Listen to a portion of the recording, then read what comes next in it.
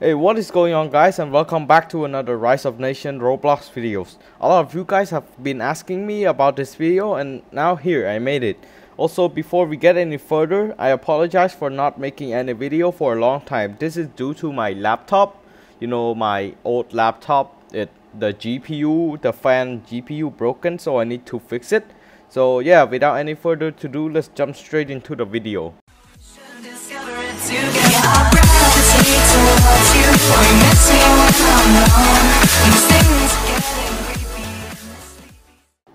So guys, first of all, I just want you to understand the basic concept of economy inside Rise of Nation Roblox. So economy is very simple. It is a very big thing in the game. It's basically your country money, like the amount of money you have in and out, the amount of money you're doing trade. If you have a big economy, it let you manage your nation, and in this case, your nation will have a very good stability, and it also help you to make military, tanks, aircraft, and ships, and you can use that. You can use those money to make mines and then get resource, and then you can trade those resource for more money. So yeah, economy is a very big thing in this game. But remember, guys, if your economy is bad, you remember that you will be in debt, and you will have a 15% stability penalty into your country. So you see, this is the economy tab.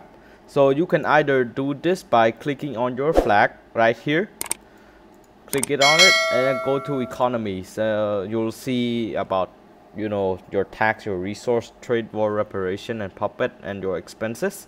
Or a simpler way, you can just just playing the game and you want to open the economy tab, you can just click E on your keyboard.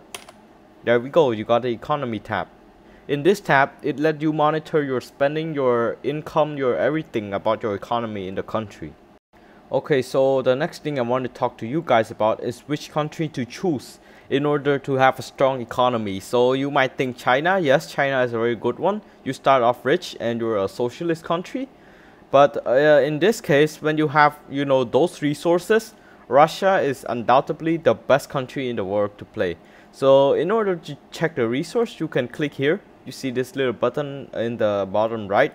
Click on that, and you can see all the resource you have. Oil. Russia have a lot of oil. Aluminum. We also have it. Steel. Steel you need to produce it, so we don't have. Phosphate. We also have it. Diamond. We also have it. Titanium, we got it. Iron, we have a lot of it. So Russia basically have everything, and plus if you wanna like form the Soviet Union, you see all these resources in the former Soviet state. So when you actually form the Soviet Union, you will be like owning half of the world resources. Alright guys, so the next thing I want to talk to you about here is about balance between your income and your expenses. So if you guys don't know what is income and what is expenses, I'll explain you real quick. So income is basically the amount of money that you're earning in. So you see this income, you're earning 3 million from tax and 300,000 from resources. And your expenses, your military upkeep, you only spend around 900,000.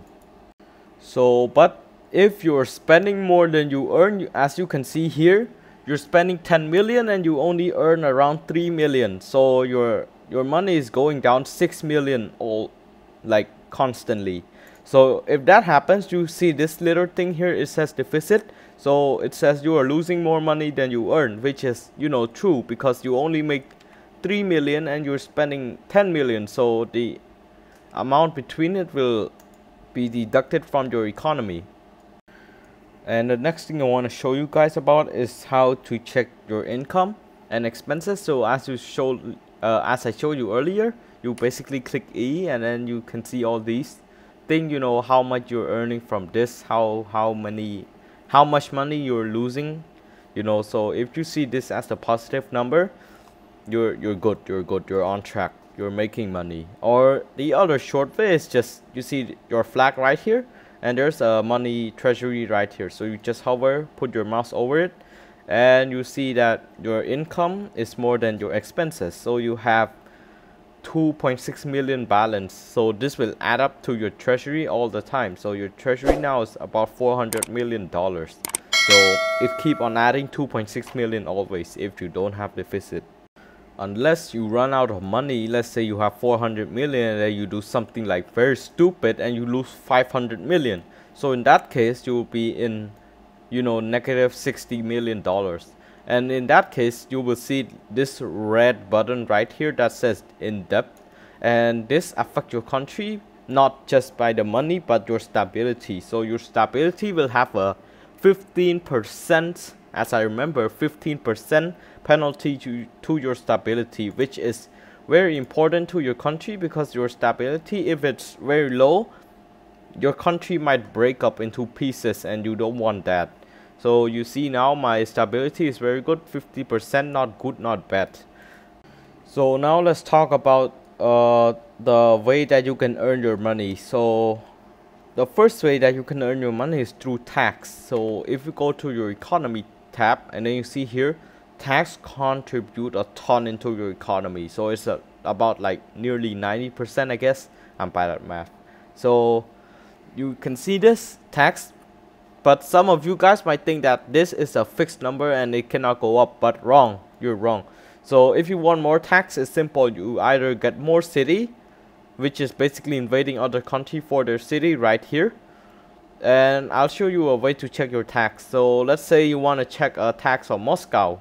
So you just scroll in, you see this little red thing, click on it. You'll see here tax, it contribute around 645,000 to your total economy. You wanna check the tax of Ufa, it contribute a little, but yeah, it's a smaller city. So if you don't want to invade other countries straight right away and you want to just get tax in a peaceful way, you can develop your city. So in order to develop a city, you can click on a city, go to buildings and click develop city. Develop city not only like increase your tax, but it also increase your manpower. But remember, it costs you money. So what I like to do is, quick, you hold your control key, then you select your area that you want to develop your city in. So in this case, I just want to select every city in Russia like that. Here, you see 467 cities. So you see all of them, select, just click on building, develop city. Yes, all your money will be gone, but trust me, your tax is 3.5 million now. I mean, your income is 3.5 million now. Let's see after we developed all the city, how much will it be? Alright guys, so as I promised you earlier, to check your tax after you develop your city. So now I have developed the city and it's done. So let's go check our income. Click E and you see here the tax now increased by a whopping $700,000. So developing city is very good way to earn money, but it's not always the best thing to do. Like, you don't just stay in one place and develop all your city. Your city will eventually get maxed out and you cannot longer develop those cities. Alright guys, so the next thing I got here is also very profitable in this game. So as I said earlier, Russia have a lot of resources. So you don't want to keep all of those resources at one place, right? Yeah, so in order to get profit from those resources, you want to sell them, you want to trade them. But how can I trade to AIs, and what if they don't buy? But guys, trust me, as you can see here, we are a pretty poor country, and if you look at other richer country like the United States of America right here, you will know that they have a lot of tax and they have a lot of everything. They have a lot of money and they have, they can spend a lot of money. So what you want to do here, I am in a VIP server, so you can trick AIs to buy your product. So you want to go your economy tab, click E, then you want to go resources and trade. Then you want to find a resource that the country you want to sell to doesn't produce. Let's say the United States. I have a lot of tungsten, so let's sell it to them. Or maybe oil. America love oil. So try to find the United States of America. Where is it? What? Where's the United States of America? Okay, I don't see it, but hold on. Okay, they have a bunch of oil. So let's say we want to sell them 50 units per you know, per the trade. Click sell, yes, and they will accept our trade.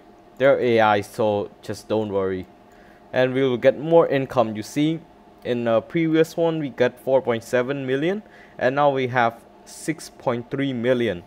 But if you stop your trading, click on this and then you click on sell, your income will drop from 6.3 million to 4.7 million. So yeah, selling resources is a very good way to get profit.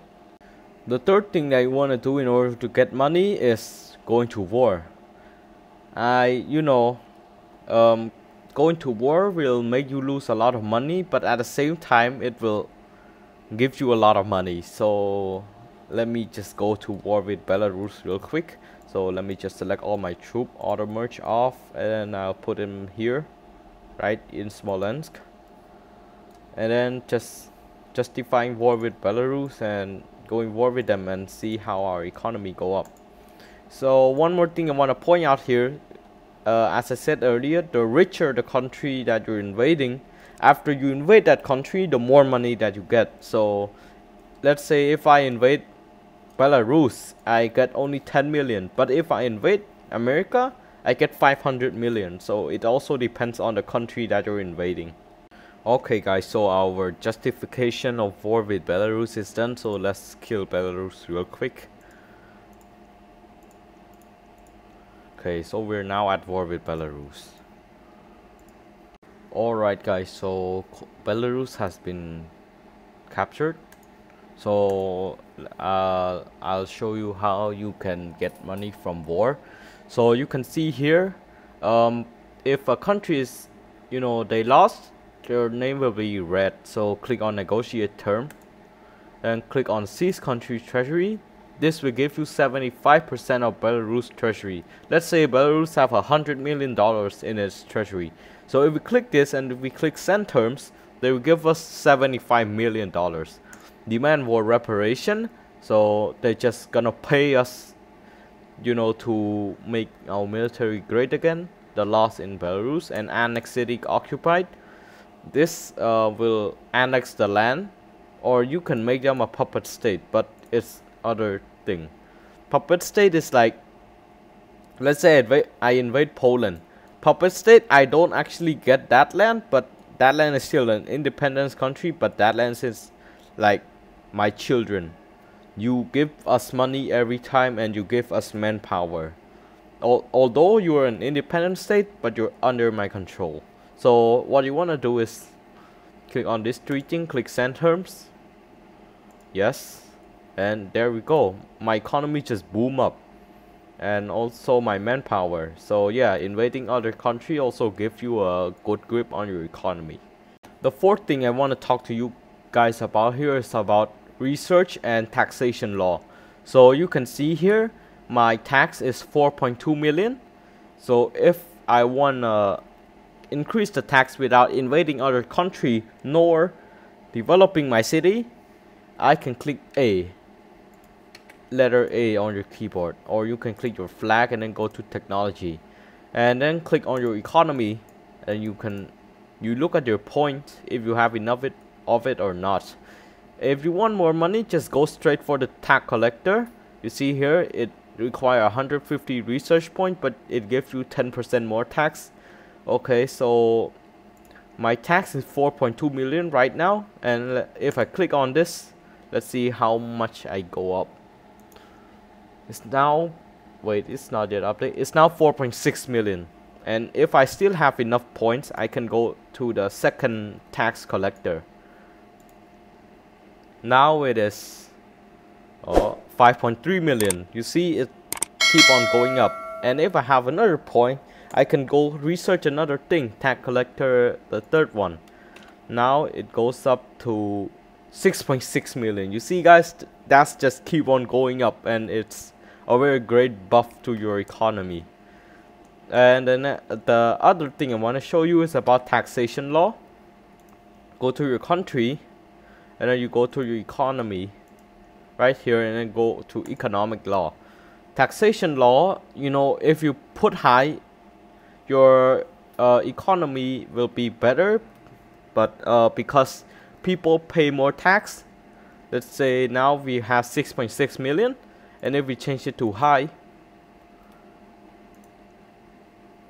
it is now 8.2 million. But remember, it's also say here, if you change your tax to high, your stability will go down, but your money will go up. So, but if you put it too much, you know, maximum, you will have a lot of money, but your country might break apart. So let me just change it back to normal. So the last thing I want to talk about to you guys is what are those money used for. So as I mentioned earlier, it's a very big thing in Rise of Nation. So the first thing it is used for is to make troops. So you see I got this guys right here. So what if I want to keep this guys in Europe and I want to make another guy in Central Asia? So I can hold control and select a bunch of city. Click on unit. You can either build infantry, tank, or anti-aircraft. So in this case, I'll click on infantry. It says right here the description: the most basic building block of one military, average speed, damage, and durability. The cost is 1 million. So you expect that one division will cost you $1 million. From here, upkeep is 20,000. So let's say we only build in this city, let's say 5, like that. So you will have to wait, and you see the money going down. That's because they use this money to make the military. If I if I build another army here, click on unit, infantry, you see my money is now 813, now $808 million. It goes down, but you have more men. And you see here my upkeep military, it goes up too. The more military I have, the more of this will go up. But you can use those military guys to invade other country and get more tax. The next thing about using your money is, I just explained it earlier in this video. You develop your city. Select your cities, click on building, and then click buildings, and then develop. So developing city costs you money, but it also gives you back a lot of money. The third thing about having money is buying resources. So let's say I don't have, let's say I don't have enough copper or diamond. I don't have enough diamond. So I click on trade, and you see South Africa have a lot of diamond. So I want to buy diamond from South Africa. So I just click on, you know, the amount that I buy. Click buy, and see here you're buying 15 units of diamond for every 5 days from South Africa for 1.3 million. So every day it costs you $1.3 million for 5 days. I mean, every 5 days it will cost you $1.3 million. And if you click yes, see your expenses, you will go to your trade here, and your balance of economy will go down, but you will get those resources into your country. See here, it is adding 20 because you're trading. So you can cancel the trade, go to trade, then click cancel. The next thing about using money is sending aid to your allies. Let's say you are a friend with Mexico, and the United States is invading Mexico, and Mexico don't have enough money, so you want to send him some money because you have all this money that you don't need. So you can click on one of their city, any city that's in the country that you want to send the money to, click on their flag, then click send aid. So the money, example, I want to send him 10 million. Just write 10 million, and just in order to send money, you need to send some amount of manpower. So just put 1, because all you want to, for them is their money. So click send aid, See here we have sent 10 million and 0 manpower to Mexico. So yeah, that country will receive our money, and they'll do anything with it. The fifth thing here is increasing your government spending. So if you go to your country and then you go to your this one, and then you go to your economy, then you go to economic law, you see your government spending is either none, low, medium, or high. As you can see, if you go from low to high, your base stability will gain, and there's a less chance of your country breaking up. The war exhaustion reduction is 0. It also goes up, and the political power gain is also going up. So it is very good for a country, very good for a people, but what it is not good for is your economy. Let's say my expenses is 1.1 million and I change my government spending to high, and it will be 5 million. So you see here, government spending is 4 million. It goes down a lot. I mean, the balance of economy goes down a lot, but your stability also, you know, going up fast. So there's a less chance of your country breaking away.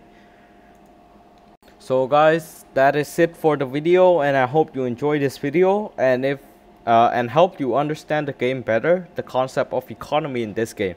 If it helps or I miss anything in the video, let me know in the comment below. As always, thank you, bye, and stay safe during these hard times.